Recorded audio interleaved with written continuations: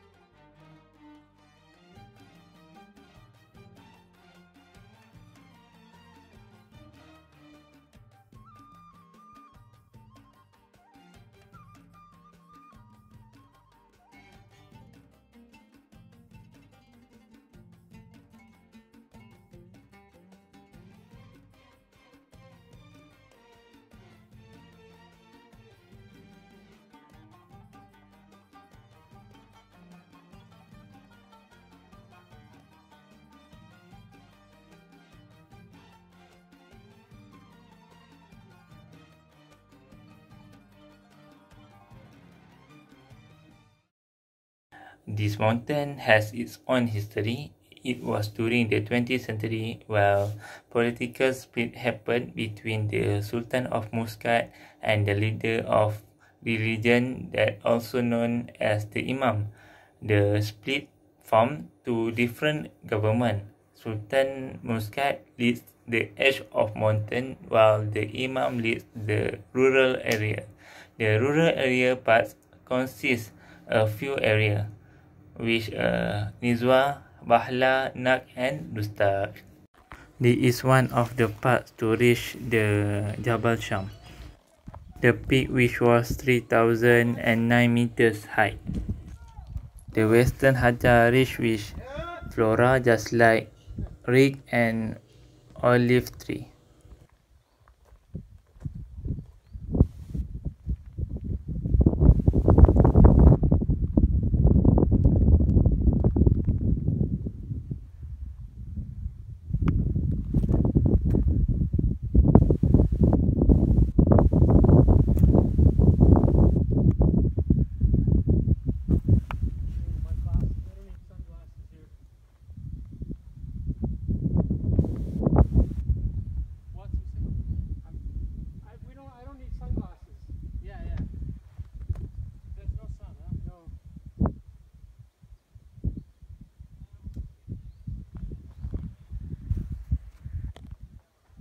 The interesting part of this mountain is when we are climbed up to 2000 height, we can see the view of the town. There, the town is still practicing lifestyle like planting and herding goat and camel to preserve their township lifestyle. In my opinion, this mountain should be visited by the local and foreign tourists because of its own unique, which include the rock mountain, especially Arabic country. Not only that, we call it a unique mountain because of the splitted part, the west and the east part. Just that from me, thank you. Assalamualaikum. Warahmatullahi wabarakatuh. Thank you, Saiful, for the explanation. And now I will present you about Al-Batina and Al-Dahira. First up is Al-Batina. Al-Batina is a region occupied in an important location on the coast of Gulf of Oman. It lay between Malaha in the north and Ras Al Hamra in the south. Most of Oman population were in the region because Al-Batina is full of green plain between Hajar Mountain and the sea. Alright, we'll go further. Al-Batina is the famous city in the Oman. The most popular city there was Sohar. Okay, what Sohar have and where is Sohar? Okay, Sohar is Oman capital during the ancient era and it is located in Al-Batina. It was famous for being the hometown of the legendary Sinbad the Sailor. Sinbad the Sailor was a big icon for Sohar because he is a legendary fighter and sailor who sail around the world and have great adventure. Sinbad the Sailor was also being filmed by Disney Picture and some other production. Okay, what you can do in Sohar? First, you can discover the 14th century of Sohar Fort. The Sohar Fort is most exclusive history landmark in Oman. Here you get truly to understand the life of soldier in the early 14th century. The structure itself was built in the 13th century. It has a tunnel inside the tower which was used as an escape route at time of a siege. Moreover, the tomb of Said Suwaini bin Sultan al-Busaid resides here. He is considered one of the great rulers of Oman between 1856 to 1866. Then, what else you can do? You can buy local handicraft at traditional handicraft souk. The souk roughly measure around 7,000 square meters. You can find just every type of craft shop you want.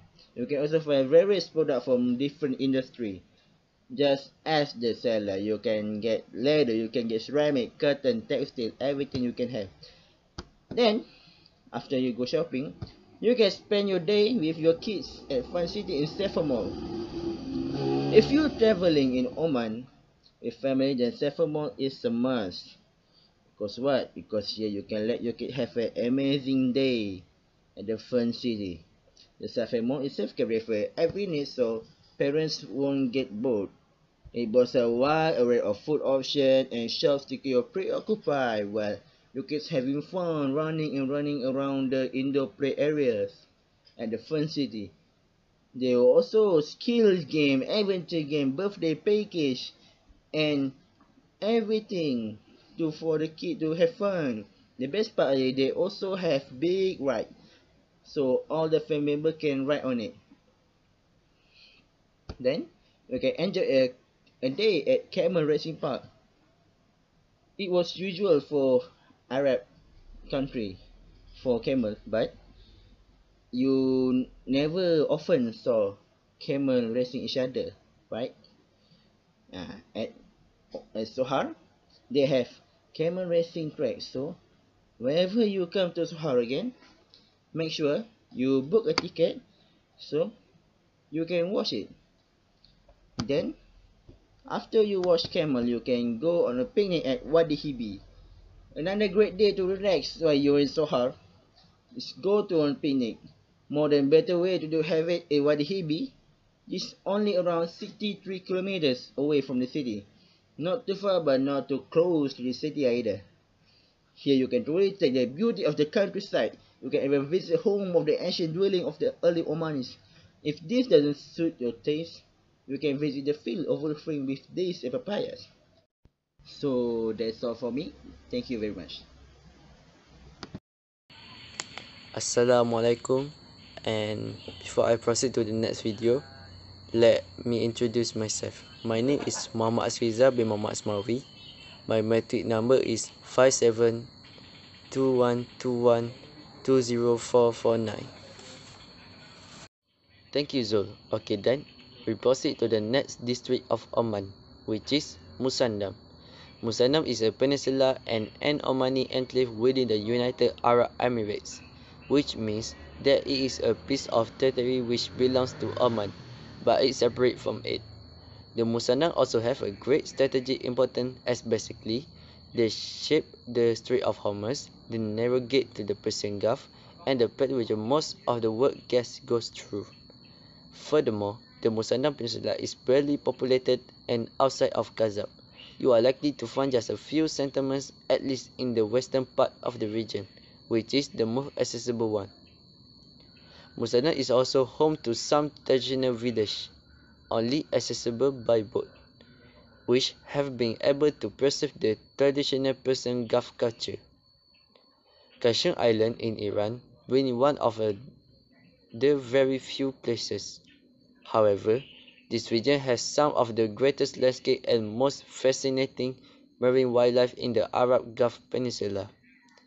There is the map of the Oman that we can go to do the exciting activity. There I have a lot of things can we do in Musandam. One of the activity is we can take a tour on the cruise. The forts of Musandam are definitely the highlight of visiting Oman, and the best way to enjoy them is on a dhow cruise. A dhow is a traditional Arab boat, and the cruise consists of sailing around the forge. Some dolphins are sightseeing, and if you like snorkeling as well. On this activity, we usually take a half-day cruise in a big boat shared with other tourists. However, there is also the possibility of renting a smaller one for just your friends and family, as well as going on a 2-day cruise and staying overnight. In addition, in Musandam also have a tens of kilometers of pretty virgin beaches, all the way from the border to Kazab. The best spot where to swim, however, would be Kochnaj, a pretty hidden beach which is 30 kilometers from Kasab. To get to Kochnaj, you need first to drive to the top of the small mountain, from where you get stunning view of the bay and the Omani Forge. Furthermore, if you want to go to the beautiful place, I suggest you must go to Kochnaj, because that place is one of the prettiest spots in the Musandam Peninsula, and If you come during a quiet hour of the day, you are likely to see turtle approaching the shore. Next, we also can do activities such as diving or snorkeling, because Musana is the best place to do it. There is a decent amount of coral and big marine animals. If you are lucky, you also can find a huge manta ray while snorkeling. Moreover, you cannot leave Musandam without trying any of the seafood they are famous for.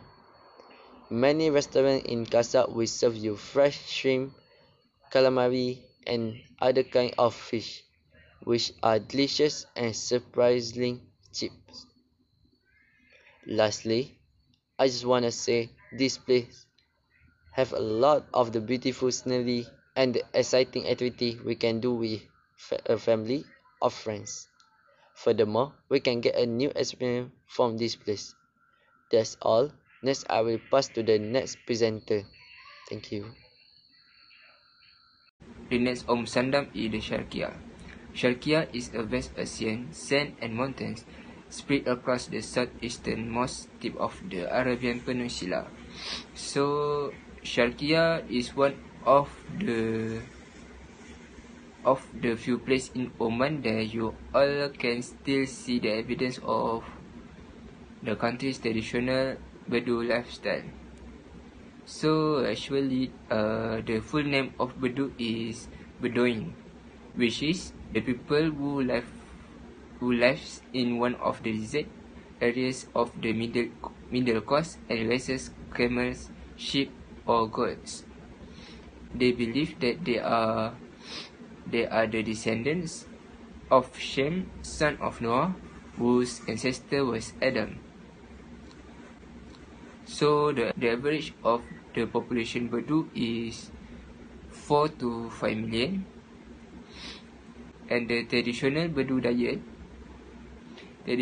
diet consisted mainly of camel meat, drunk cool or hot, boiled with bread, or cooked with rice. So nomadic Bedu do not have much time for do the sports, but they do enjoy the camel racing, which is they train their camels to trot. So the next is Sharkia divides into three main parts. Firstly is the coast, with a string of attraction, including the historic town of Kuryat, Kolhat, and Sur, and the turtle beach at Ras Al Jins. Secondly is the mountains. The craggy height of the Eastern Hajar Mountains provide numerous spectacular hiking and off-road driving possibilities. So the third is the dune. The Sharkia interior boasts a further swathe of rewarding destination, including the magnificent dunes of the Wahiba Sands and a string of interesting towns. So the next of Sharkia is the Dhofar. Thank you, Mahimin, for your explanation about Sharkia. Next, I will share to you about Dhofar. Dhofar, or also known as Dhufar. Dhufar is a historical region in southern Oman, stretching southwest from Cape Al-Shabatat on the coast of the Arab Sea to the border of Oman, Yemen. The northern boundary of the area was never established, but the Wadi Muhsin, located about 150 miles, aka 240 km inland, is usually included in the territory.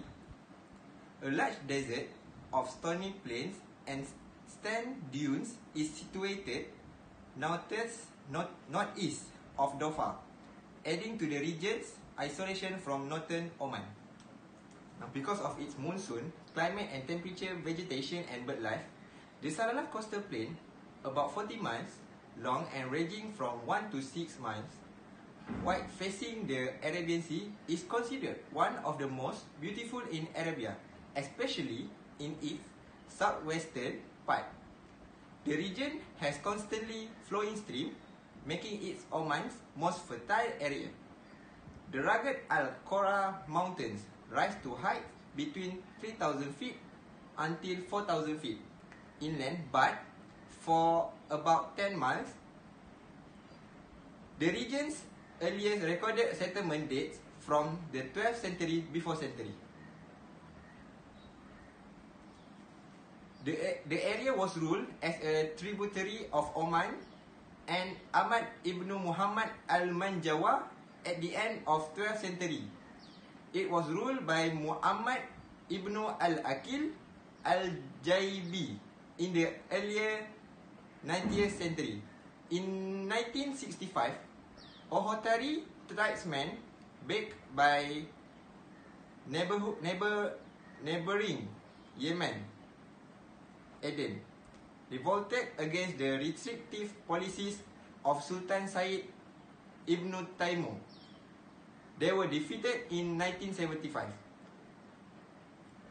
Coconuts, alfalfa, sorghum, bananas, and vegetables are among the main crops in Dhofar. The area is leading producer of frankincense worldwide. Oman's cattle raising area mainly for milk is Dhofar.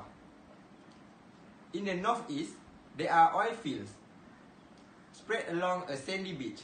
The coastal town of Salalah was the summer residence of the former of Sultan Oman. Mirba, Okah, Raisut and Rahyut are other significant cities, all situated on the plain. The Al-Kara mountain, north to Tamril, where a graded road continues northward, are crossed by a road from Salalah. The mountain sector is populated almost entirely by peoples of Qora, Sheva and Mahra. Najd and Katir are the majority of the people on the plain of Salalah. There are three common visited places by tourists. First is Muksel. It's a long stretch of clear blue water with white sand and beautiful cliffs on either side of the water. It's a magnificent and picturesque landscape, perfect for a picnic and a quick swim. You can even drive through the beach. There are also many cute traditional huts at the beach where you can have your own barbecue lunch. Next is Wadi Darbat. It's a splendid lush green valley with a river running through the middle. The surrounding hills have small caves which people can hike up to. It's the perfect spot for a little family picnic or a friendly gathering. During the Kharif or monsoon season, the wadi is packed with locals and tourists that have come to enjoy the scenery. There are many small stalls and restaurants at the valley selling street food like shawarmas, popcorn and ice cream. Lastly, Sultan Qaboos Mosque is the largest mosque in Salalah and is located in the city centre. It's a colossal structure with an elegant mix of Arabic and modern architecture. Its interior are designed to instill a sense of purity and humbleness for believers during prayers. It is adorned with huge chandeliers, green carpet and wall pattern. The electric structure is fully air-conditioned. The mosque has been named after the Sultan of Oman, Sultan Qaboos. For your information, non-Muslims are also allowed to visit the mosque and marvel at sight. In conclusion, each nation has its own appeal. Given their own popularity, they still have their own country's historical past. Oman has its own past, which has been their pride in their own country. We are also very confident that history, which happened many years ago, has made the nation stand still and become stronger. As the citizen, we must defend our own country from internal and external problems. All that's from us. Thank you and have a lovely day.